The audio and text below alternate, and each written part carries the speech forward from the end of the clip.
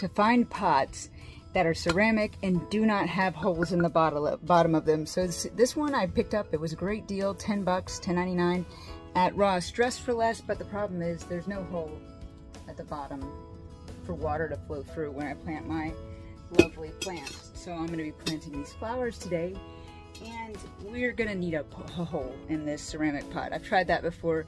If you don't have a hole in your ceramic pot, it's just going to collect water and drown your plant and cause root rot. So let's put a hole in it.